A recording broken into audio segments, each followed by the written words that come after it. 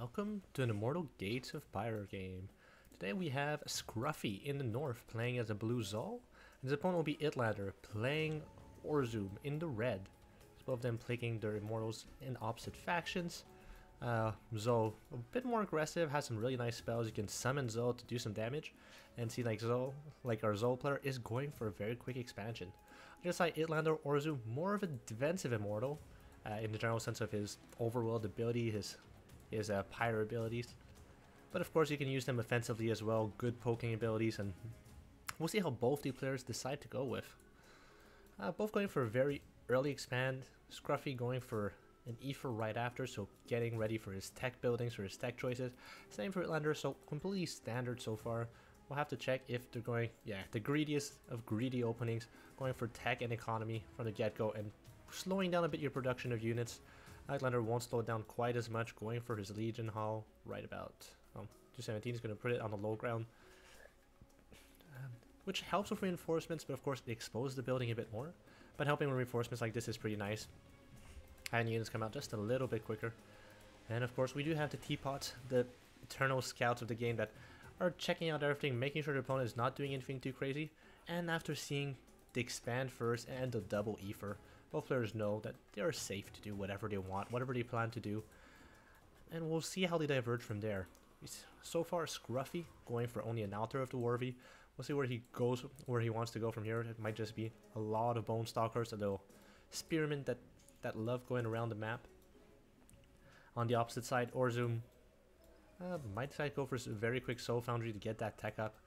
Both of them might go for a very, very early tech. Hard to see so far. And ooh, a very quick Ether. And Ytlander not quite as fast on his Ether. So Skruffy going for a very tech-heavy route very, very quickly. Ytlander sees it with his teapot.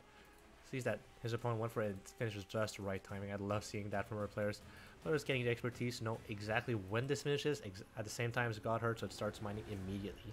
Of course, in this game, the second tech structure mines on its own. You do not need to put workers on it or anything. As long as it stays alive and a base is nearby, you'll be good to go. And Ytlander on his side, going for the pyro camps. He wants that early pyro lead. Right now he has a small lead, killing a few towers I suppose, don't know which ones. And yeah, two of them are enough to take this out. We'll see if Skruffy heads out. No, Skruffy wants to contest this. Ytlander is already fighting all these modes and all these ancients, and he'll be in trouble now. He can't really fight against these Bone Stalkers, there's too many of them. Four of them is pretty good, but there is the advantage right now. Skruffy has the advantage of having the tower right nearby, so he can go heal if he wants. The Bone Stalker barely survives, and Ytlander, with all this fight, ends up with the pyre. Skruffy needs to head back. Can't afford to fight this. Every single shot he takes, he can do some damage, but he doesn't want to take more shots and loses one Bone Stalker, but kills the Zentari. Very useful. And he traps the other one. The second one will go down. Third one is pretty close to trap, and yeah, he gets it. Ytlander with a very nice early lead. Ytlander losing two Zentari. He was able to get the pyro camp at the very least. Losing those two Zentaris is very expensive. You can send them back home to the tower here to heal up, or keep it on the field. And then behind this, he's making Dervish, so quick anti-light units as the Bone Stalkers are. So he sees them, he wants to deal with them with residents. On your side, there is the God Heart, so he evolved the Growth Heart into a God Heart. You can see the little pulsing heart on the main one, not the natural one. There he can go for different tech. And he went for, double Armor Room. So the second tier unit, the advanced ground units, be their Icors or Resonance. Resonant. Okay, this is coming to a big Resonant push after the Bone Stalkers. He'll go for Resonance along with the Neurosight, which allows him to get the upgrades for it, allows him to get deploy mechanics for those Resonance. Once they're deployed, the zone control is so powerful on them. It'll be very hard for Ytlander to try and pierce through. But this time he has a small tummy for Resonance Pierce come out, but not enough to do a lot of damage. Let's see what he can accomplish though. Those Dervish are quick and powerful, and if they're able to get on top of the alloy line, he'll be in a great position. And here they come.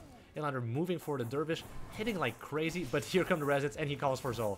Zol coming in to defend, and the first Resonant that came out the wrong spot is defeated by Skruffy. Zol, Ytlander doing his best to survive here, to do as much of it as he can, but the Zol is ever powerful. He's focus firing it down. It's not really worth it. The unit will disappear after a bit. It just costs some power to summon, and great defense from Skruffy here. Loses one of his Resonance. On the other side, Skruffy, Ytlander loses most of his army. We look at the differential here on the army value. 1200 army value to 600. Skruffy comes out slightly ahead and goes for his third base behind us. Ytlander on his side, yeah, taking his third base as well in the same position in the center. From this, Skruffy feels confident that he can just go for the Pyro Camp. He doesn't need to worry about his opponent. This Pyro Camp's already been taken. And yeah, Skruffy needs to get his power back. He used a lot of it to summon Zol to survive that push.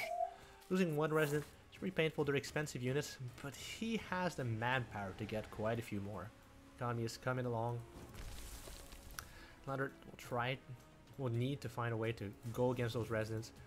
Those are very powerful in those early pushes. And yeah, Angelarm is often an answer. You can get some air units as residents do not shoot up. Bone Stalkers are decent defense, but if you can get the units in the right place, you can really do a lot of damage. And Ytlander and Skruffy going for the back rocks of our red player. Sentinel sees everything. Of course, Sentinel is great if it's only an anti-air unit. It can be very useful against. Very useful with the Frums, the very quick air harriers that can just jump from position to position without dealing too much damage. And Ytlander trying to reposition back and forth, but ooh, he got juked by Skruffy, who breaks the rocks, gets in position, and sieges up all his residents. Calls Zol as well. He wants to win this fight. The pillar comes down on top of him though, and Ytlander does not want to lose his third base. But it's going to be close. All the units are here, but Zol at the back dealing some heavy damage. There's a few Bone Stalkers at the back as well, and oh yeah, this is a nice defense from Ytlander. Both of them use their ultimate to attack this, but in the end, Ytlander barely survives this push. But will he keep his Scepter alive? Okay, Zol dies at the last moment, and Scepter stays alive. Expensive air unit, and great push by Skruffy, but Ytlander barely defends it just as he wanted. And now we'll have to wait what Skruffy plans on doing next. He's getting his 2 resonance. His base is up and running. Will be getting his next expansion.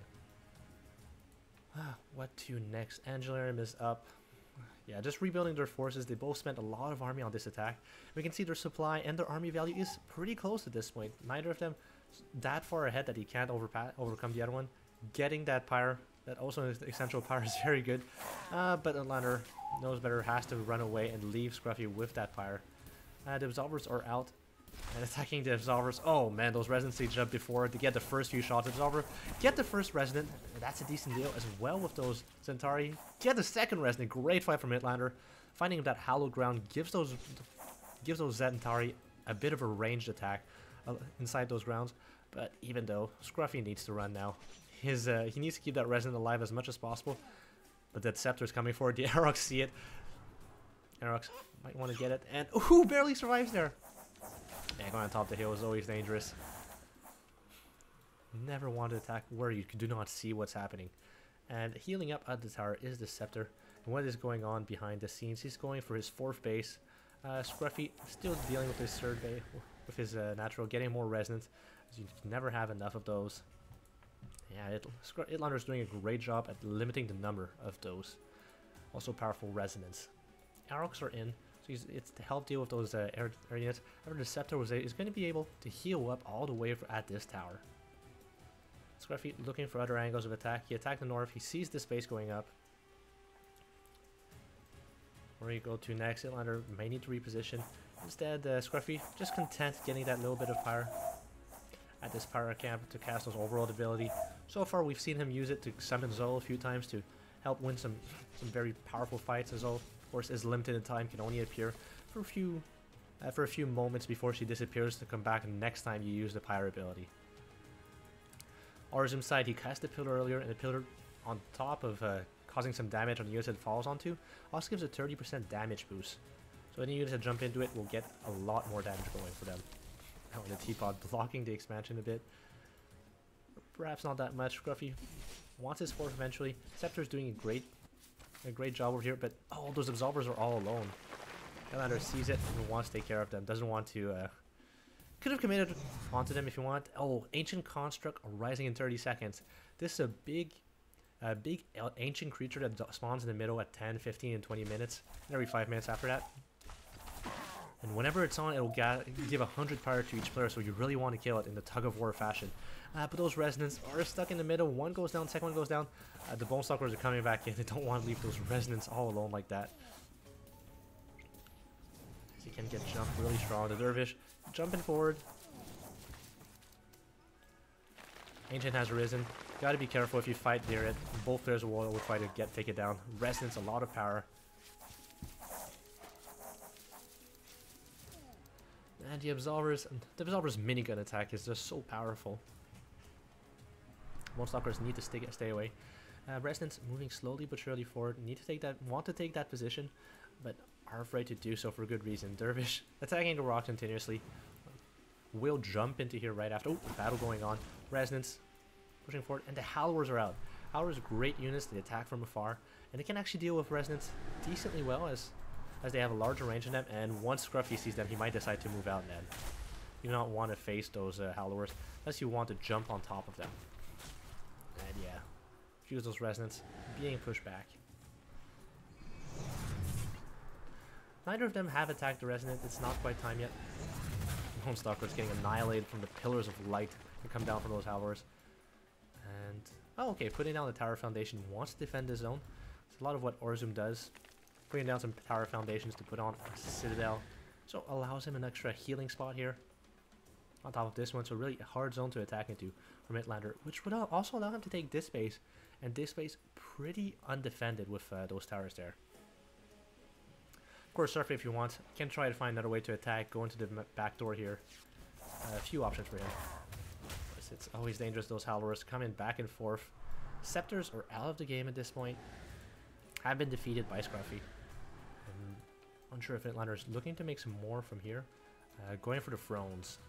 With the Bearer of the Crowns coming down, this building unlocks the thrones. And Skruffy checking if his opponent expand around there. Both of them are pretty close on the expansion count. Destroying those rocks or these rocks will allow an easier access to this. Then it comes down to where does Skruffy want to expand next. Often taking the north phase of the map will be pretty fun. Yeah, this map has been pretty well split. Gotta be careful. Behemoth's coming in, which will help deal with these units. And ooh, the attack is coming. Skruffy wants this attack. Ytlander from afar is also dealing with it, and neither of them want to let the other one get the 100 power, so a fight will occur here. Both of them attacking and want to take some damage from each other. Resident attacking the Absolver dishing some damage, Zentari coming in, while the Ancient at the back tries to deal as much damage as it can, killing a few of the units, but Bone Stalkers are attacking the Ancient and not his opponents, but there's not that many units left here. The Howlers are attacking in, and the Howlers are getting taken out, and this is a huge win for Skruffy, as those were all very expensive units, and not much will be left. And on top of that, behind this, there will be the Ancient that Skruffy will turn out with. He'll get the 100 power victory from this. Citadel a bit far behind Zentari. Still don't want to let his opponent take care of that. But it's dangerous to let it go. Here comes the Dread Sister ability, bleeding up all these units. Red Seers in the balance, and the Icors come out of it. The little Quiddles come out of the front, and Ancient killed by ice. 230 power, that 100 power makes a huge difference for any type of engagement going forward. This could be a necessarily game ending, but these type of visions are very powerful. The reinforcements for Skruffy are coming, so Skruffy needs to be careful not to overcommit. Doesn't have that many tech units left. The Behemoths are powerful, but need to push back a little bit. Ytlander still pushing. Oh, look at that Blood Plague. All the units, all the Absolvers down to only their shields. Yeah, Blood Plague is very powerful. Only shields left. He can probably jump on these and try to take them out, especially with Bone Stalkers. Great Hunt comes in. All units of Skruffy, the ultimate ability, comes in. All the units have extra damage and speed boost. Can go all around the map. Zol is also summoned, but that's so many units. Skruffy going for the kill right now. At least take out the production and supply structure at the back. Ytlander looking where to attack next. How does he want to defend this? The attack is coming quick and dirty, and it seems like the Great Hunt is over, and this is time Ytlander can try and move in here, but it might be too little too late. Skruffy more than tripling him in army value. And this is looking at the beginning of the end as Skruffy moves forward, kills the production structure, and that will be the end for Ytlander.